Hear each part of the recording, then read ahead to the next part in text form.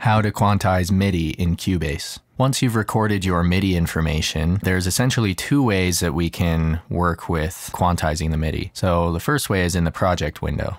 All you need to do is select your event, go up to the Quantize menu here, and hit Q. There's also a key command, Q, that will work as well. Next to the Q, you have your quantize presets. This is basically determining the grid that you want to snap the notes to. So if I do a quarter note grid and I hit Q on my keyboard, all of my notes have now snapped to the quarter notes, but I don't want that. This groove is an eighth note groove. The next thing is you can select this soft quantize on/off. And what this will do is it will actually not snap the note completely to the grid. It will just nudge it closer. If I hit it multiple times, you can see the notes nudging closer and closer. Next, if you want to dive deeper into your quantize settings, you can click on this big E right here, which is Open Quantize Panel. You can also hit Control-Alt-Q. If that key command isn't showing up, you can customize it yourself by going to Edit, Key Commands, type in Quantize Panel, and here you can set that key command. Once we open that, you should get this window here that will still have your grid settings. It will give you tuplets, so this is where you can add your triplets or pentuplets or septuplets, however crazy you want to get.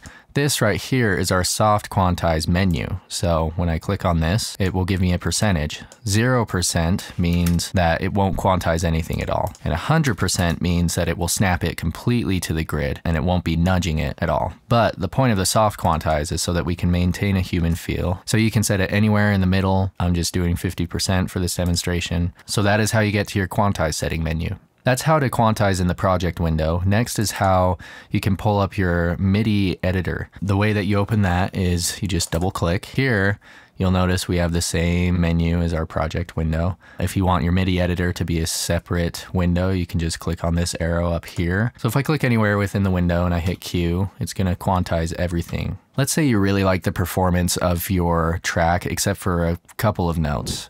All you have to do is drag a window across the notes that you want to correct and you hit Q. And now just those notes are being affected and everything else is left the same. That is how you quantize MIDI in Cubase.